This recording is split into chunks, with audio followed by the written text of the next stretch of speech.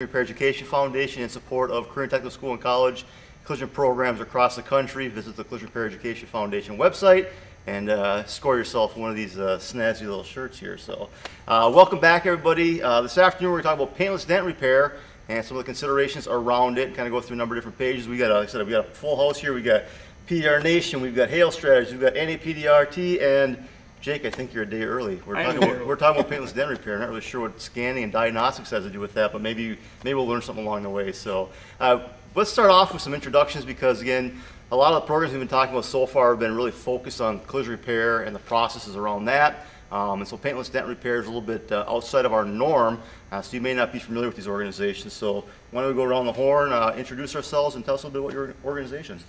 Hey, I'm Dave Pinto. I'm the chairman for PDR Nation. We're a nonprofit trade organization. We focus a lot on continuing education, bringing things like scan tools and stuff to our industry and teaching our guys how to do the proper repairs. Very good. Sean Mueller with Hail Strategies. We are actually a catastrophic hail repair company. We're not a trade organization like the two gentlemen next to me, but we do a lot of instructions and training and help with the trade organizations and technicians as far as proper repairs, how to manage the storm. Body shops call regularly, hey, how would we improve this process, and we'll help them through that. So we're kind of a training company as well as a repair company, but a little different than the two gentlemen next to me. My name is Mike Wall. I am the president of NAPDART, the National Alliance of Paintless Dent Repair Technicians.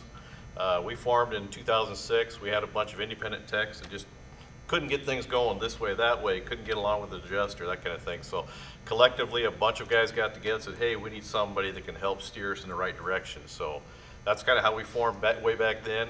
We've been going strong, and we're all about the education of not only the PDR techs, but the consumers, the insurance side, you know, the body shop side, anyone we can talk to or willing to talk to. We also deal with some legislative issues when those come along as well. So, you know, we're also a nonprofit, and we work together well with PDR Nation. We both get along well. You know, we're not beating each other or anything. So, you know, collectively we make a good voice for the independent techs. Awesome. Jake, not like you need an introduction, but why don't you go ahead and give us a quick introduction yourself as well. Yeah, Jake Rudenroth, Director of Industry and OEM Technical Relations for Aztec. I handle all of our OEM relationships and our industry-facing activity, such as Collision Hub. There you go.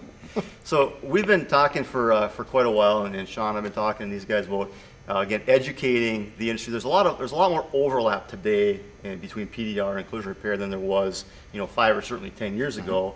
And we wanted to start educating both industries on some of that overlap and some of the things that are out there. And we thought we'd kind of start off the show today with talking about, from a collision repair facility standpoint, you know, what should I be looking for in a paintless dent repair technician? So guys, what are some of the things, you know, what do we want to talk about as far as, you know, if I have a PDR situation, you know, who am I looking for? Should I just find the cheapest guy in the block, or what do I want to look for? So the answer to that is absolutely not a good answer. No, so the first thing you're going to want to do is look at your shop and figure out, what do I as a shop need? Am I looking for a catastrophe management? Do I have 1,000 hail cars that need to get fixed and I can't touch them? Do I need somebody just to handle some door dings for me? Or unfortunately, it happens, some shop cause dings. You know, you get a car ready for delivery, someone leans on it, puts a dent in it, you don't have time to repaint it. Who can you call to handle that? Typically, those are not going to be the same type organizations or technicians or people. So you need to figure out, first and foremost, what are your shop's needs for a PDR technician. From there, you can move into, you know, the up-to-date on emerging technologies inside the industry. So are they up to date on the new materials? Do they know how to differentiate, you know, military grade from metal composite aluminum, or the ultra high strength steel and high strength steels? You know, what kind of NVH foam and adhesives are used on cars? Can I cut through it to fix it? Can I not? What do I need to do to replace it? If you are a shop that puts your guest safety first, they need to put your guest safety first. Picking the cheapest on the block is going to mean they don't know that stuff usually. They don't care. They're going to come out. We're not going to get into this part, but they're going to come out, pop a hole in the door, fix a dent, and go home.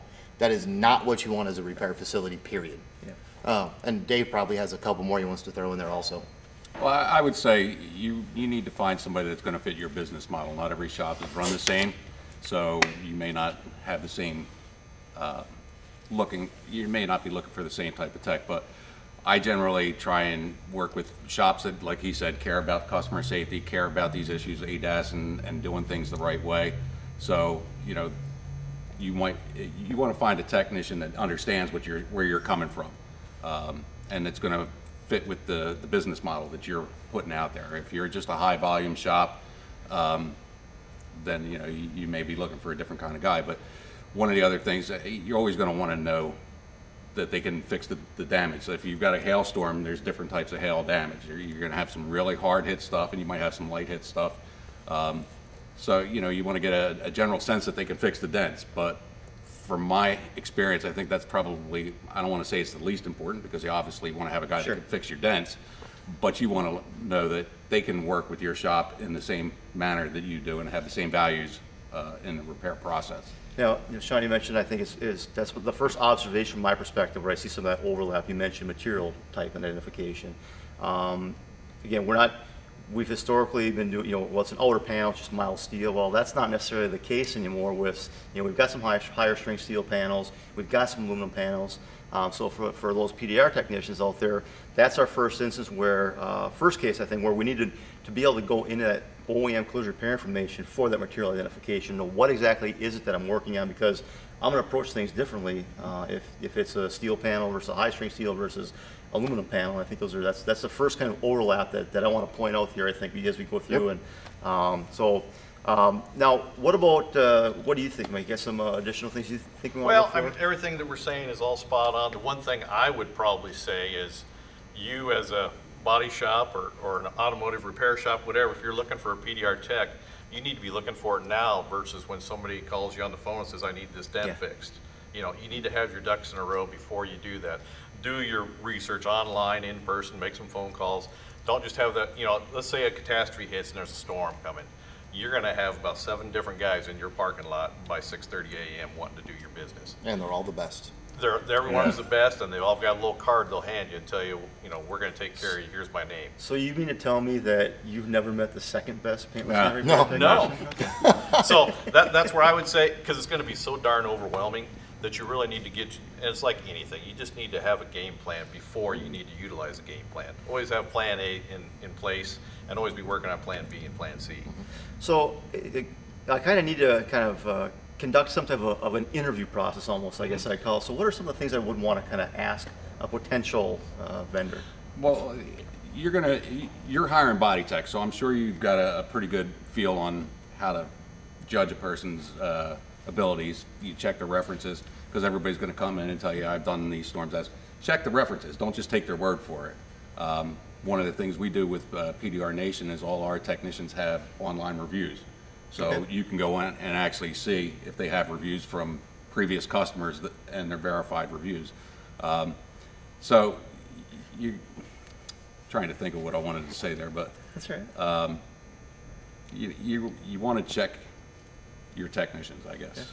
Good. Yeah, I mean, and it also kind of comes down to images, everything. If they're walking in and they're sounding knowledgeable, professional, like they're actually in the industry with you, not just against you and trying to get a paycheck from you, that kind of goes a long ways too. But absolutely check the references, make a few phone calls. You know, internet searches is the thing now. Everything's on the interweb. So just going through that route and making sure that it's actually a stand-up. And then the next thing is, if you know what kind of workflow you plan on, say you're wanting to get 5 cars a week, you got enough room to shop for 5, versus you got enough room to shop for 20 a week.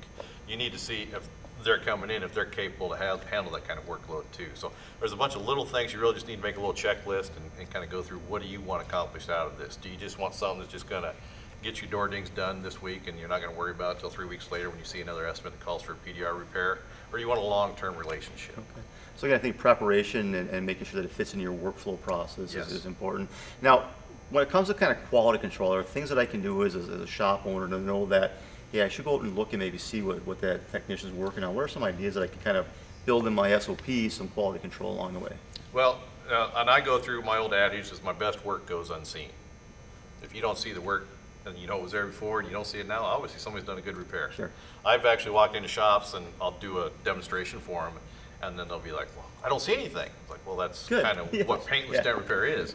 Well, the last guy could see all kinds of stuff, and I was like, well, then that was why he's your last guy.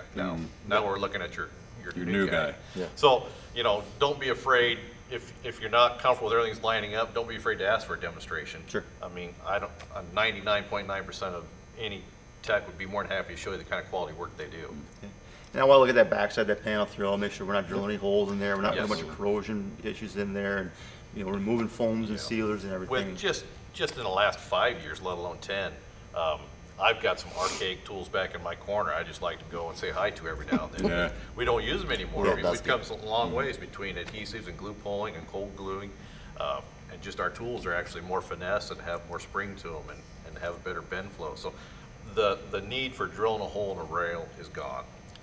We don't endorse that at all. There's no Nope. reason you need to do that. The need for drilling a hole in the hood, you don't need to. It comes down to a point of the technician. If I cannot do this car properly and I'm not safe, I need to treat it like my family's in this car. Sure. Yeah. If I got to drill a hole to get to that dent, I'm not going to fix it. We take it and have it done conventionally. You're usually in a collision shop, so there's a Yeah. job for you guys to do, and there's a job for me to do. Yep, If I'm not going to be able to do everybody it properly, then you guys do what you do. And Go ahead. I was going to say, to touch on what you both just said about do it properly, a good question is, do you have access to the OE procedures? Yeah. Do you know how to translate it? Because, and this is a gray area, the OE procedures are for collision. But if an OE procedure says in explicit black and white, don't fix this flange because you can't tell if the adhesive is compromised, that does not give you permission to PDR that panel instead. It means don't fix it. Yeah. So if you are a PDR technician going into a shop, you should be able to have an educated conversation with how to remove the headliner out of vehicles, how to take the sunroof out of a Subaru. You should know that if I'm doing that, I now have to replace all the bolts on the airbags holding that sunroof in, right? If you can't do that, you're in the black ages. You need to start educating yourself, because all that's going to happen is you're going to keep getting deeper in the black hole and you're never going to be able to catch back up. Yep. So as a shop, I would say a big QC question is, do they have the procedures? Sure. You know, if they're R&Ing your vehicles, if you're not the one doing the labor, does the person doing the work have the information to do the work properly?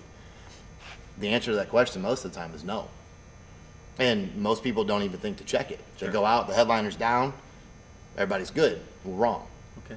You know, so that to me is a very big point of contention with doing QC checks. And as the shop owner, how can you QC it if you don't know how to do it right?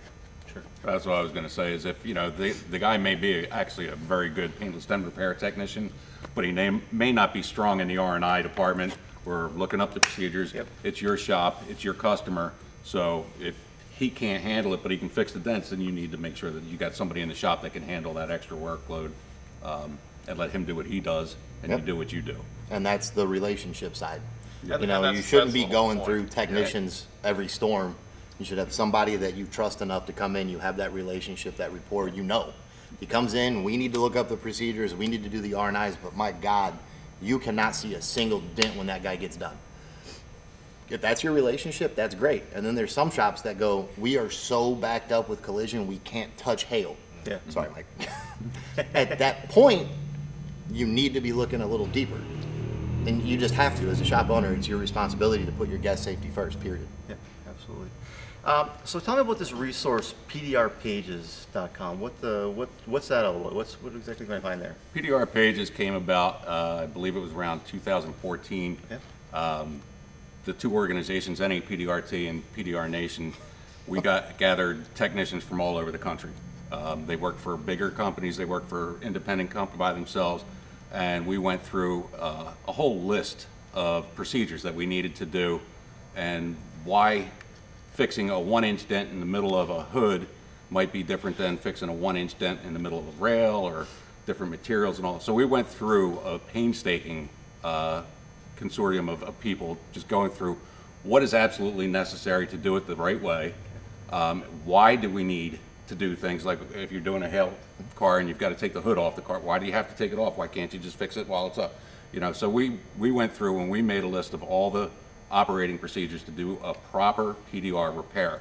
From our standpoint, we're the only both nonprofits, so we don't have money involved in the game. It's not a financial thing, it's about getting the job done right. So that for us is a resource in the paintless dent repair community. that when we go into a shop and we're doing a job and we have to make an insurance claim, or we're negotiating with the insurance company, and they're saying, well, you know, a lot of the insurance companies will have agreements with bigger paintless dent repair companies that may opt to not charge for that operation, but it's still required procedures. And you know, if I don't have that agreement, then I need to get paid to do it the way I'm going to do it. And there's a lot of other little things in there, but that's the main focus on it, is the repair operations. So a good thing to know, say if I'm talking to you as the body shop side, why would you even be considering reading this? So let's say you're writing the estimate, and it could just be a door ding in the right rear door. You can go on to PDR pages. You can scroll down and look at, oh, okay, so now we need to remove inner trim panel to get access. Now we need to, it helps break it down in your mind as well. You know, PDR, the old days were just, like I said, the old days back in the early 90s, late 80s was drill a hole, get in there and fix the dent. That's not appropriate anymore. This is a new world. This is now where we need to access the panel correctly, do the repair, and then when we're done, we want to make it look like we were never there. Right. And you've got a lot more variables these days. Yes. You know, back in there, you didn't have 3 different size vehicles, SUVs and lifted pickup trucks, and you got sports cars. So if I've got to do a dent in the middle of a roof on a Toyota Corolla with no sunroof, it's a pretty flat panel, no obstacles other than dropping the headliner. You put that same thing on top of a tall vehicle with a ribbed roof that I can only see from one angle. Now I may have to pull out the rear glass. I may have to be working off of a step stool, checking it, because when you do paintless dent repair, you have to check it from different angles, and if it gets down inside one of the little gullies, it makes it much more difficult. So that's a more time-consuming repair to do that dent versus the one in the middle. So these are all the factors that are listed in the PDR pages that'll help you come about and explain why this isn't the same dent as the other dent. And it's something I can incorporate into my blueprinting process? Absolutely. Yep. Absolutely. Yeah, absolutely. Cool. So let's see what else we got here about vehicle cleanliness. Is that part of our... It's pretty easy. You can't circle damage. You can't write an estimate if you can't see what you're looking at. So the first thing any shop should do on any type of impact, I don't care what it is wash the car off. Like if you bring it in and it's dusty, dirty, like this truck behind you isn't super dusty, but it's dusty enough that it will make dents look less. Yeah. Dave. It will make dents look less severe than what they actually are. So if you just, you know, hit it with a quick detail real quick, wash it or wipe down that quick detail, you're going to see a whole different dent, and you didn't do anything but clean it off. So cleaning the vehicle should always be your #1 step whenever you begin the blueprinting process, which I still go into shops that have no idea what blueprinting is, and I know most PDR companies don't even understand the concept. So we're not going to get into that here today, but something you guys need to do is educate yourself on it.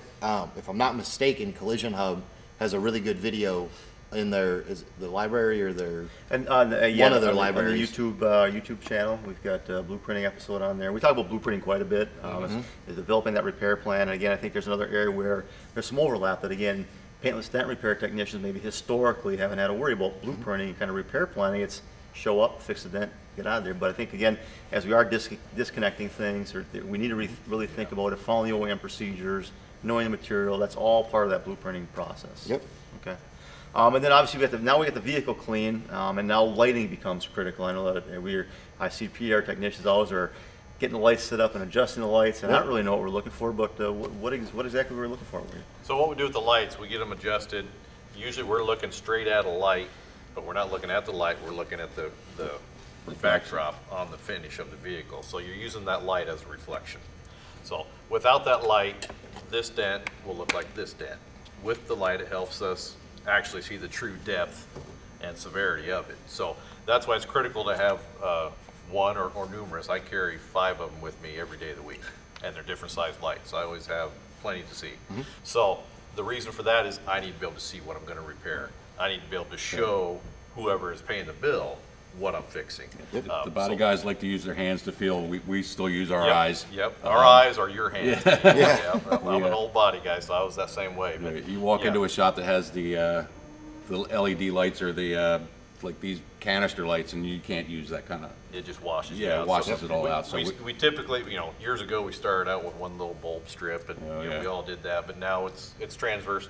It's transcended into LEDs, a lot more efficient lights, and a lot brighter lights, which has helped everybody tremendously. But yeah, typically like an LED style light or a bulb style light to reflect the lights onto the panel so we can see the damage, and then we can, address it and get the blueprint going and get the estimate going and get the repair going. And something else too is, I don't remember the company, but they have the checkerboard dent board. You know who it is? The Collision Edge? Is that what it is? Yep. Yeah. That if you don't have PDR lighting and you're just trying to kind of get a quick idea of, okay, what are we looking at? You can still use that. It's more similar to what we call in our industry as a line board. Literally, it's a board with lines on it. Sure. But that still helps you get an idea of what you're looking at. Yeah. And, I've had a lot of companies that have brought us in and said, well, that dent is this big. Okay, we'll circle it. Grab the line board, grab your dent, or what is it, collision edge board? Yep. Throw it up there like, oh my God, now circle it. They circle it. Then we put our light on it and they go, oh man. and it's even bigger and bigger. and it's bigger again. And the reason for that is whenever you have the newer technologies and you're not just assuming and you're actually using that stuff to your advantage, you don't miss stuff. You see the shadows, you see the distortions, you can see the clear coat differences in the orange peel and things like that. And honestly, you guys have been doing PDR longer than me, but the new lights have got to be better than what they had in the past, because you can dim it down and see the individual orange peel. Yeah. And if you're not careful, you start fixing it Yeah. while you're fixing the dent. Yeah. So, as a PDR technician coming into it, I'm only a 12-year technician. I don't have 20, 30 years in the field. For me, I look at what we have now and I'm like, oh, this is great. And then, I talk with these guys like, back in the day when I had no this idea. line, so, you have these things to your advantage and at your disposal, start using them. The information is there. The ability to do things correctly is there. Just start doing it. I think that's the biggest problem is starting. And then we can start getting somewhere. Okay. Now, as a collision repair owner, is there something that I need to know, a top panel versus side panel, or the differences there that I need to be aware of? Yeah, well, when you're working on a top panel versus a side panel, you've got more angles to look around it. Okay, so if you're walking around the car and you're looking at the hood from all different directions, when you're looking at a door, you're basically front or back. Yeah, just a couple, yeah. So when you run into top damage, you're working with a lot more visual angles, so you have to cross-check it a lot more. And the other issue would be a lot of the top panels are going to be flatter, a little less curve and stuff like that. And when you're working with stretched metal, hiding that stretch into the panel, getting it totally flat, is going to be way more obvious if it's got a little mound in the middle of the roof or the hood versus on the side of a door. So. And that's something we can tie back into choosing a PDR company. Do they fix the whole vehicle, or do they only fix the sides? That is something to really think about, because being on the road, there are a lot of companies that won't touch a top panel, which would be like a hood, roof, deck lid, things like that. They'll only fix the sides. Okay. And then the shop gets stuck with replacing hoods, roofs, and deck lids, which those are the hardest things to replace. So it's not beneficial. Like Dave said, to fix a hood and a roof, the customer and the repair technician has, let's say, 1,000 angles to look at it. Whereas a door, you might have 4 or 5, unless you're going to crawl around on the ground and, do all that stuff. Sure. So it is definitely a challenge to fix top panels. And now, with some of these side panels, it's just as bad. These body lines coming out, woo! We were looking at the new Hyundai today. Everything's got an angle, like a sharp point coming out, and and that's typically the furthest point out on the side is what gets hit. When somebody opens up a car door, it's going to hit the farthest point out. When you've got a curved, body line, it's not as bad as a sharp point. So it's always a challenge. Things are always changing that way. Top panel, side panel. The other issue I would talk about would be bracing is going to be different in a door. You may not be able to get access at all into a quarter panel. Sure. So you may need to use more. Accessibility becomes an issue. That's a bigger, you have to gut the entire rear quarter panel trim to get a tool in there to do the repair. Okay. So those are some of the other accessibility issues there. Now, when it comes to, from a labor operation standpoint, and we're not going to talk about, specifics around it, but what are some things I need to be thinking about when it comes to labor so I can, let's talk about some of the access and labor. What are some of the operations I want to make sure that I'm accounting for? Similar to what I was just saying, like if you're getting into a quarter panel or you're dropping a headliner, you're going to have to take apart the interior of the vehicle. So if you're going to drop a headliner and you're going to do it the right way and you follow the OE procedures, you're going to have a lot of operations. Sean does more hail than me, so I'll let him kind of talk about the R&I side of the interior. So up on your guys' screen right now, you should see, or you should be seeing in a second, 2 photos of separate vehicles that are hail damaged vehicles. The one on the right is going to be a Subaru Forester. The one on the left, the one on the left is the Forester. The one on the right is going to be a Toyota Prius. And if you notice the extent that the vehicles are taken apart too, it speaks volumes for what you have to do. That's specifically to fix the roof, to get the headliner out. So just to remove a headliner in that Toyota Prius, that vehicle essentially is completely gutted except the 2 front seats. The seat belts are still in because of how the upper trims are there. The quarter trims are all right. The battery's disconnected how it should be. The negative battery's disconnected. All of that stuff is done specifically just to fix that roof panel. And that's going to tie back into that blueprinting process. So if you're blueprinting correctly, that's already done. So now you know the labor needed. If the clips break, and a lot of vehicles now say don't reuse clips. Sure. You need to account for that stuff, right? Yep. And if you notice on the red vehicle, that the entire interior is covered with plastic. Mm-hmm. That is to protect the interior of the vehicle, the headliner, because on that particular vehicle, the shop did not want the rear seatbelt removed. They just wanted the couple dents on the roof fixed and then everything put back up. So the entire vehicle is covered in plastic, so whenever we respray the corrosion protection, it doesn't contaminate anything else. If you guys haven't used corrosion protection, you don't know this. If you have, you know it stinks really bad.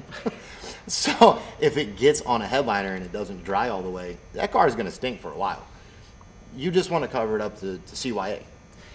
And I think, the access to it also really speaks, that I need that for my damage assessment part as well. So if I just look at the outer panel, if I don't know what is underneath there with the braces and with wiring and with trim, I don't really understand. I can't really write an accurate assessment of the damage that's needed to be in there. Okay. And something else too, if those photos are still up, is if you look at the bracing on the roof of those 2, it's harder to see on the red car, but you can see a couple. Okay. You'll notice that the roof bracing is not the same. Sure. And in the Toyota, there isn't a whole lot of glue holding it on, but that glue is ignorantly tight. Yeah. So getting a whale tail, it's our little tools that get in the braces, in there, you almost have to cut the glue off. If I'm doing that, how am I replacing it? I need to use the proper adhesives for that to get that job done right. On the other one, the braces are nowhere near as tight, but there's still foam that I can damage, and that's the anti-flutter flow. If I remove that, is the roof going to make a weird noise when I drive down the highway? It's there for a reason, right? So you need to be restoring that stuff. And I think that's where the big points of contention come, is people don't want to do that 10, 15 minute upfront legwork. They just, I've done it for 30 years.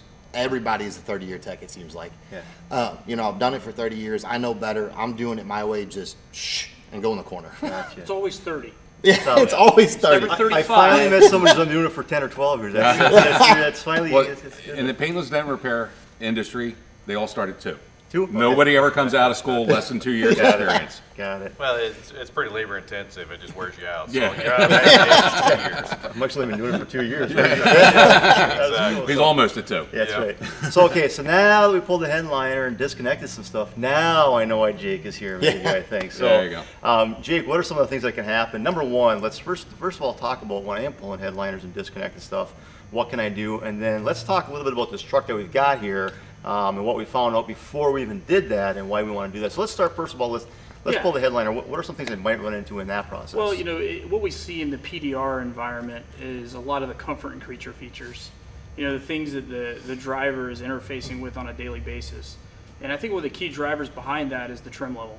Obviously higher trimmed vehicles are going to have more features. Virtually all of them will have a Bluetooth, but as we found in Sean's vehicle, he has the DASM module on the windshield, which has the radar and camera system that work together. Kind of different than everybody else. A lot of people put the radar down in the bumper and the grill area.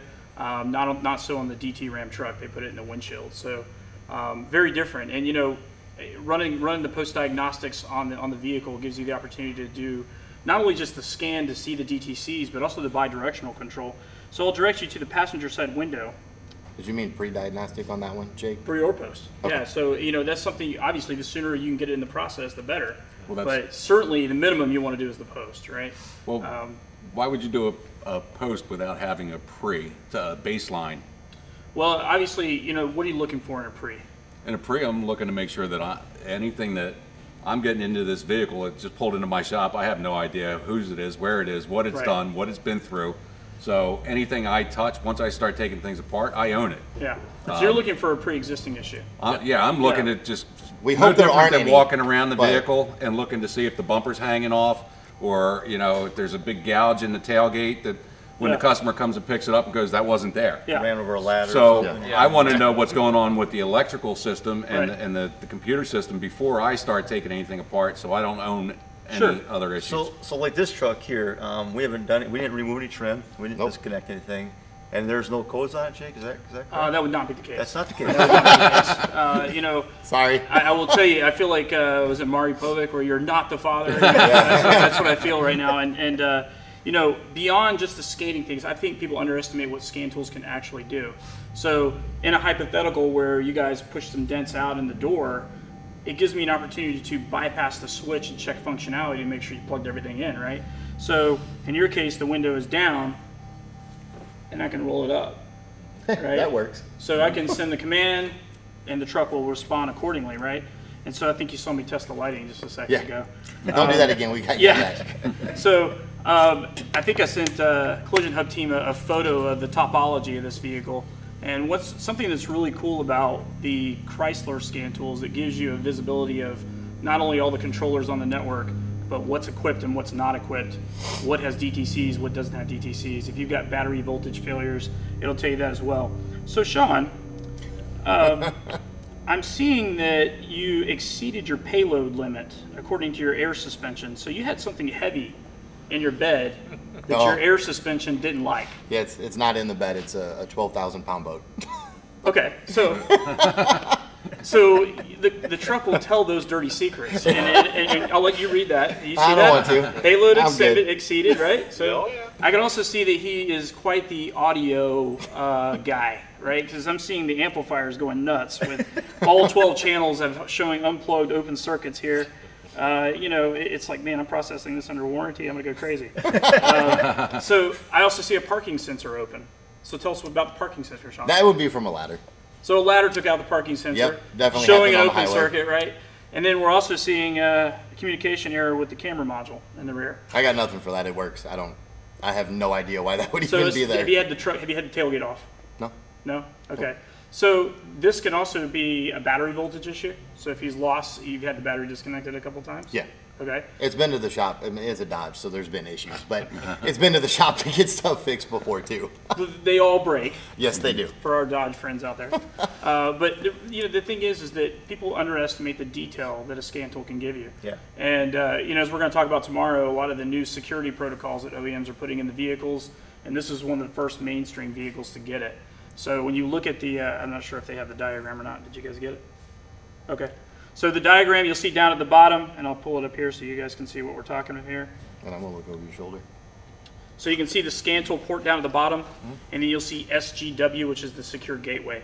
So if you don't have the correct credentials to access the gateway, whether using AutoAuth through an aftermarket J2534 device or using the YTech OEM scan tool, you don't get access to the truck.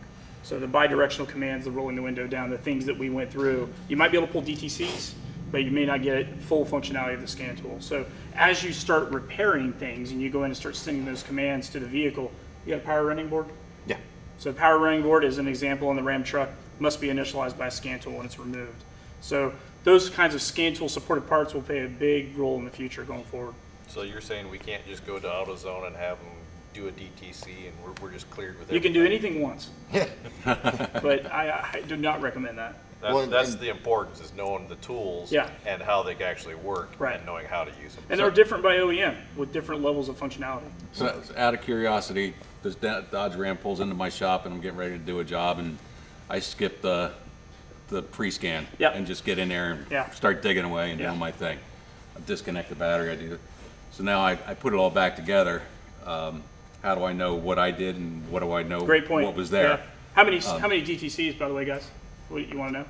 Hey, sure. It's a tell us. Dodge, so who knows? But it hasn't had any PDR we yet. already so It know show hasn't us had up. any PDR, but it's had some audio work. Yeah. I'm gonna say like And a ladder. five. And a ladder. Because I know with the ladder and I know with Yeah. a few, Yeah. I'm gonna add a couple more on So there. 16 is the number. 16. 16, yeah. So Sorry, I guys. think I sent the list so everybody can So see it. But let me ask another quick question. How many lights are on the dash? oh no, it should be fine.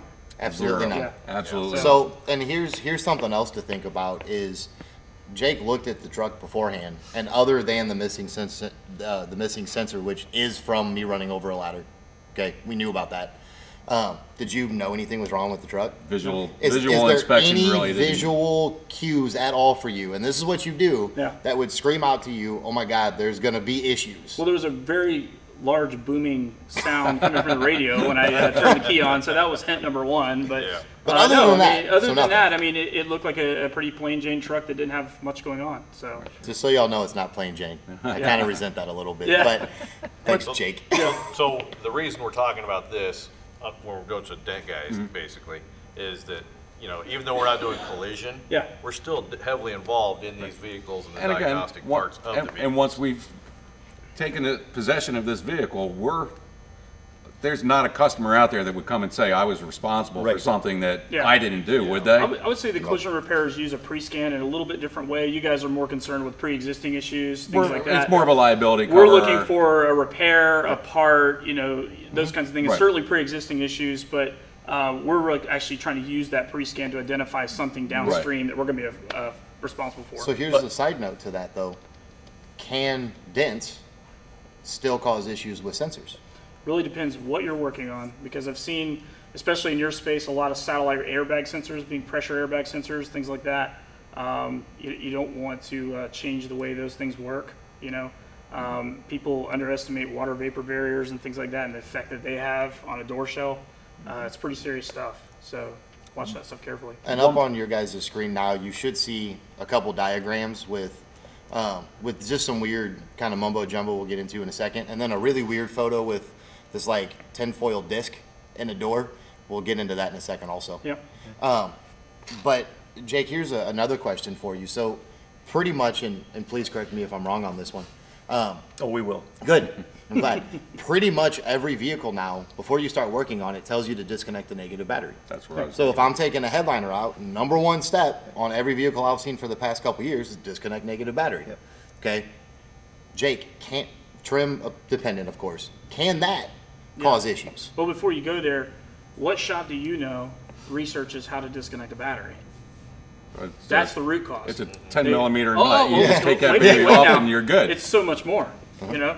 And that's the piece they miss, is that researching how to disconnect a battery alerts you that this vehicle, hey, has, you know, a sensor on that measures battery voltage and detunes the alternator accordingly. Yep. Could have all kinds of features that need to be reinitialized either with a scan tool or done local at the vehicle. So, you know, the battery disconnects are a huge one, and that's for collision repairs too. Yeah. You know, you're looking for constant ways to get reimbursement beyond a position statement. Battery disconnects are a good way to start. Yeah, so I think there's a few things we kind of touched on, you know, again, as a paintless dent repair technician. If I don't know what DTCs are there to start with, I can't prove after the fact that I didn't put them in a lot of cases. Again, if I'm pulling trim, hardware, disconnecting things, I may need to disconnect the battery, which then potentially could run me down a whole list of other items. The other day, we did an owner's manual presentation at the World's Fair here, and we went through a Subaru, and when you disconnect the battery in the Subaru, there are 15 or 20 different things that we need to think about doing. So just because And that's just in the owner's manual. it's just in the owner's manual. And that's free. It's in the glove box usually. Yeah, so we've got this illustration here of the airbag, just of where the sensors and the wires are located. But so if I'm in those areas and I want to protect the vehicle, I may need to disable the battery in those locations, disconnect some wiring, maybe pull some bags potentially, just for paintless dent repair. So now when I reconnect that battery, there may be a whole list of things that I need to do. It really goes back to what reinitialize. they initially said. Trim level is the huge driver on how many systems you get and how many resets you're going to do. Because the base model car may have very simple systems like traction control where you're going to do a steering angle reset after a battery disconnect. Yep. But then you're going to get into more advanced vehicles that have automatic lift gates, you know, intelligent keys, things like that. You only did PDR on the front, but now the lift gate doesn't work, right? But you mean And I so- can't just disconnect the negative battery and touch them together Please- and everything's good? Please do not do that.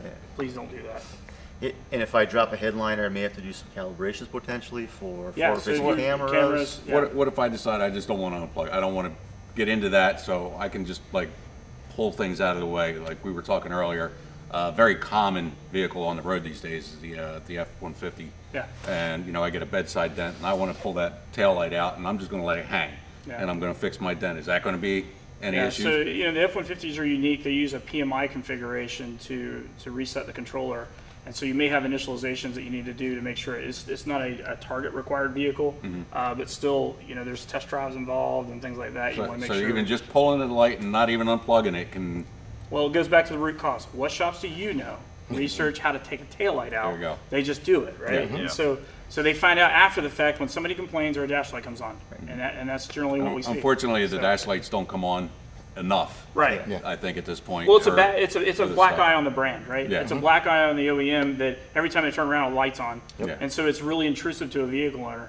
But I'll tell you, as more telematics become more prevalent with OEMs, they're going to push those notifications to an app instead of a dash light. Yeah. So in other words, hey, Mr. Customer, somebody's messing with your taillight on your F-150, and you're in a business meeting going, what's going on, Yeah, yeah, right? yeah, And yeah. so I get those kinds of alerts on my Titan all the time. If you connect a factory scan tool to it, I get maintenance alerts. Go visit, schedule with your dealer, And so, you know, it's going to arm our consumers with a lot of probing questions that they can ask a repair. And if you're not ready to answer them, it could be a long day. And you've got a customer story, right? Your grandfather with, Yeah. tell us your customer Well, story. he's the oddball 91-year-old. You know, he has a Facebook account, iPad. You know, he worked for Litton Electronics, and so he's a night vision guy. And so he's got full-blown OnStar in his Malibu, and dropped the vehicle on a Tuesday. Thursday, he got the OnStar report. DTCs were active. He could see tire pressure low on the left side. I mean, he's like, I get that report every month. Why does it look different this month? I'm like, they got to take the car apart, man. I mean, that's what they do, you know. So but the point is that but our nobody customers explained are it. going to get those. They're going to Yeah, get them. yeah. They are getting them. They are. And you know, the thing is that nobody explained that to them up front. Hey, you may get some alerts from your vehicle. Perfectly natural. We're going to run you through diagnostics at the end, so we'll show you everything. We've got to start asking those probing questions. And I think it goes back to the first show that we talked about at the fair was that you know, the communication with the customers. So I think when we have those communication conversations up front with them saying, hey, just so you're aware, here are some things that may happen as we go Yeah. through this. I think that helps build that trust, builds that confidence. They go, oh, and when they get that email, now it's like, oh, I know about this, versus like, what are they doing to my car? Yeah. So I think that's really a key Customers component are of it. going to do it Yeah. because it's cheap. And I'll tell you, I've had my truck 2 months. The first 6 months are free. I have all of the available service, the remote start capability, all that stuff is free for 6 months. And then I can subscribe for a year, and it's cheap. It's like $60 a year. And it's worth it to crank your AC up from the other side of the soccer field through the app. To pay $60 a month is worth it. So Yeah, you're going to have we customers. use the heat in Wisconsin. I feel bad for you guys. You know? So But so the basic nuts and bolts of that is you didn't disconnect the taillight, you just took it out, and you can still have issues with the radar and you things can have of that performance nature. issues, So, right? Yeah. So there's a very big discrepancy and a very big issue in the industry right now of, well, I didn't disconnect anything, it's not my fault. Yet is. Yeah. Like, you still took it out. Another good example is headliners. You know, all three of us, and I'm sure you two also, because you guys are in some PDR stuff as well, have seen photos of headliners ripped out, no pillar trims taken out, just dangling off the little wire in the front that holds your camera in place. Yeah. Or your lane keep assist in place. That now is not lined up or aimed how it used to be or how it's supposed to be. So, okay, cool, you didn't disconnect that camera. That's awesome. But that does not mean that you didn't break it. Yeah. You know, number one, why are you dangling a 20-pound headliner on two little tiny wires? That's stupid. But past that, you still need to know and you need to educate yourself on how to fix these issues and how to avoid them. You know, we're here today to try to stop the issues that you can arise. And it's real easy. Look in an owner's manual. Look up the OE procedures. Talk with body shops. You know, if you service a good body shop, ask them, hey, I don't know this car.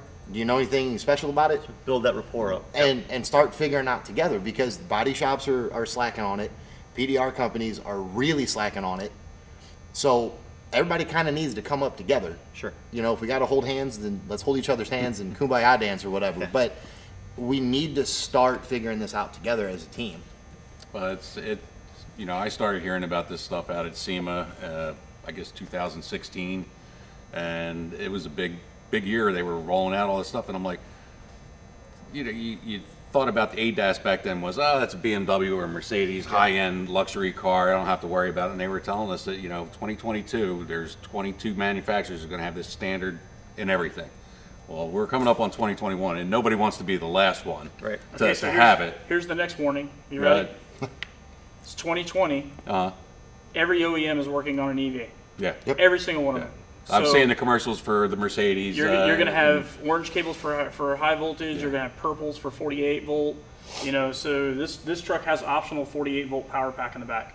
Wow. And so as you're taking that trim apart and your technicians are interfacing with that stuff, make sure you understand how to disable and enable. Yeah. And all those kinds of, and a lot of times that stuff is free because first responders need it too. Right. To disable and enable, right? Yeah. And so, you know, remember, as more voltage comes on board, we need less mechanical parts moving things. So we have some training available out there for electric vehicles. The Paintless Dent Repair industry has IMI.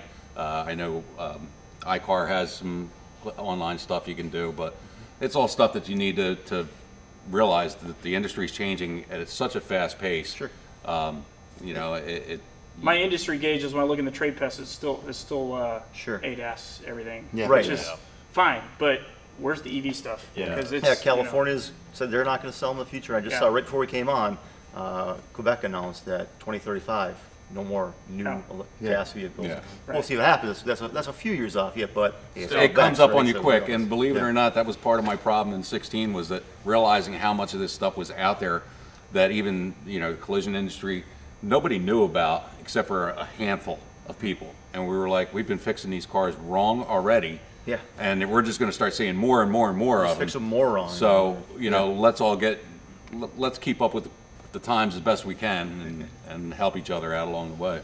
So let's close out the show with some free resources that are out there, because again, there's a lot of training available. There's a lot of kind of paid resources things, but there's also a host of free resources out there. So if you're from the paintless dent repair industry and you're watching the show today, certainly first and foremost for me, anyways, is CollisionHub.com, right? I've learned more in doing what I do, going through the collision industry and learning what you guys are learning, that's part of what I do with PDR Nation is bring it back to the paintless dent repair industry and say, listen, guys, this is what we need to be aware of. So Collision Hub's an excellent resource, and I follow you personally. So we've got 1,000+ videos on our YouTube page, and we're adding another 30+ over these 2 weeks. PDRpages.com, we already talked a little bit about that. DEG Web is another good resource for out there. OEM One Stop is something that's definitely a great resource. There's some like GM and other vehicle Ford have their steel repairability matrix on there, so they'll let you know the different types of steel you might run into, what you can and can't do with them. So again, just from an awareness standpoint, there's position statements on there. So again, as we've been talking a little bit about scanning diagnostics, and some of those always that may require a pre-scan, a post-scan, certainly much more than that. And there's a lot of stuff that goes in it, but that's, unfortunately, I think, J2, we've kind of, on the collision side of things, we've kind of gotten a little bit past the whole debate around pre-scan, post-scan, and moved on to other issues. We hope, right?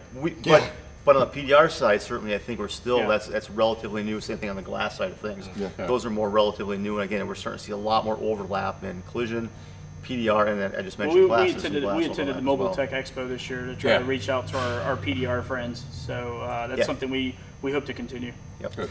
And then OEM repair manuals. Now, a lot of these, granted, are subscription-based, but still having access to that when you're working on a vehicle is going to let you know, hey, if I do disconnect the battery, what are some initializations I do have? If I do pull the headliner, might I have to calibrate something? We need to account for all that. And the OEM websites, they also do have some free resources out there, but again, a lot of them are subscription-based. Certainly all data. We at Collision Hub are in all data every single day. I've got a window open at all times throughout the day through our Pick Attack. I use all data a ton. I think from a PDR standpoint, having access to all data makes perfect sense. It's an economical way for you to have access to OEM level information every single day. So I think it's a great resource. So I definitely would look up the All Data Collision program if you're not familiar with that. We work very closely with them, and I said I use it every day. That library request piece is pretty nice too. And the car's brand new, Yep. and there's no service manual available, at least through All Data. You can hit the library request and get what you need in 30 minutes or less. I think that's a great point, because one thing that I hear from from vehicle makers, well, that they're not always the most up to date, because it's outdated as we release procedures. And again, if you've got a new vehicle, it's not in there, you just ask. They do the research and they get in there. So I think that's a great resource. And then you mentioned iCar earlier. They've got collision repair training programs available. They've got some paintless dent repair articles out there. But through the Repairability Technical Support website, they've got a lot of great articles again on whether it's on ADAS, material guide, repairability, corrosion protection. So things that we just need on both. Again, a lot of overlap in those areas as well. So awesome. Well, guys, anything in closing? Yep. Absolutely. I want to make a very, very specific statement, and it's something that came up earlier today. You know, you hear all the time, well, paintless dent repair is just a superficial exterior panel damage repair, and that's it. You're wrong. It is not that. Okay, it's not, period. Yep. You have to be educated on how to do this correctly. We may be fixing exterior panels, Yep. and those may be superficial panels, but how do I get to it? Okay, am I taking a door panel off? Am I taking a headliner out? Do I have to take a sunroof out that has airbags holding it in place? All mirrors. Do I have to take a mirror off to get to where the dent is? All of that stuff matters, and guess what? None of that is considered superficial. Yeah. So you need, as a repair industry and as, you know, an insurance industry and as a collision industry, you need to stop considering paintless dent repair as a superficial repair. It is a safety issue, period. Yep. Non-negotiable. Once you start looking at it that way, then you start seeing this information come out and you're like, oh man, that kind of sucks. Okay, you got to do it. You know, instead of trying to push back, oh, it's just superficial, we don't care. It's not. You make a great point, and here's, I just want to share this kind of from a timeline standpoint. In some of our conversations and some of the mobile tech things that I've been to and talking to PDR technicians, I've heard like paintless dent repair technicians are never going to do that. Collision repair technicians 10 years ago were saying, I'm never going to do that. Yeah. I've been meeting with scan tool companies for a number of years through the Equipment and Tool Institute, and I heard scan tool companies say, collision repair technicians are never going to do that. So we've seen the evolution happening on the collision repair side of things. The glass industry is certainly starting to see it. I think the forward facing cameras, there's a little bit shorter jump, I think, there. But the same thing for paintless dent repair technicians in the industry. To say that, well, we're never going to do that, then you're not going to be repairing vehicles, and you're definitely not going to be repairing them properly if we don't do it. I will say that you know, we've been working hard to keep the education going and bring this stuff up for a couple years now, and a lot of our paintless dent repair technicians are taking it seriously, and they're doing a good job. There are, just like the collision industry, guys that are just stuck doing things the old way. I'm hoping to hit more of the new guys coming into the industry and get them to understand, don't just go up with the old guys telling you. Learn this stuff and move along with the rest of the industry. But yeah, I would agree with that. We've been doing classes and promoting the proper way to repair for many years, and we are the last, I'd say probably 3 years we've seen a real growth. I know some paintless dent repair technicians that have gone back to their shops and educated their shops, who have looked at them and said, what? I didn't know that. And I'm as guilty of that as anything. I've had several of my shops in the past that didn't do any scan stuff, and over the years of me chewing them out, telling them we need to do this, we need to do that, they have either purchased some aftermarket we all have to move up together. Jason, I tell you guys, listen, if you're a technician, focus on what you're not good at. Focus on what you're not good at. If you're good at pitching dents, what are you not good at? Go and study it as hard as you can. Reach out to resources. Yeah, and always be learning. Again, we talked about it last week. Humility is a great thing. Just always be looking. And one of my favorite quotes is, "When you're green, you grow. When you're ripe, you rot." Yep. And if we just stop there, then we're going to rot. And certainly, Collision Hub is going to be along for the ride. We're not done working together. We're not just going to do an hour and call it a day. We've already been talking about putting some courses together for paintless dent repair, for the paintless dent repair industry, not on how to push or pull dents, but all the things we talked about, but a lot more in depth. pulling trim and hardware, one-time use fasteners, corrosion protection issues, scanning and diagnostics, all the things we talked about. I think that we need to continue those conversations, continue that dialogue, and put together that curriculum for the industry. Absolutely. Jake, we're going to bring you on for the ride certainly on that as well. So Thanks, Jake. Thank you, guys. Yeah, no. well, guys, I really appreciate your time. It's been a pleasure as always.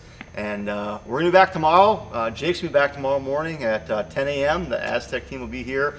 We're going to be talking about Security Gateway again. We're going to get our Nissan Sentra here and talk a little bit about that, the new 2021 Sentra, and what it really means, what we need to think about when it comes to the Security Gateway. At 12:30, capture the keys. We're going to be talking about capturing the keys and making sure that you're setting yourself up to make sure that you're getting those customers from the keys. And at 3 o'clock, we're going to have an exclusive interview with Chuck from the Automotive Management Institute. He's going to introduce himself to the collision repair industry, talk a little bit about what AMI is working on and their plans for the future. So appreciate your time today. If you haven't done so yet, go to collisioneducationfoundation.org, click on the donate button from the pull down, pull out the CREF/Chubb telethon. Your $50 donation gets you your technician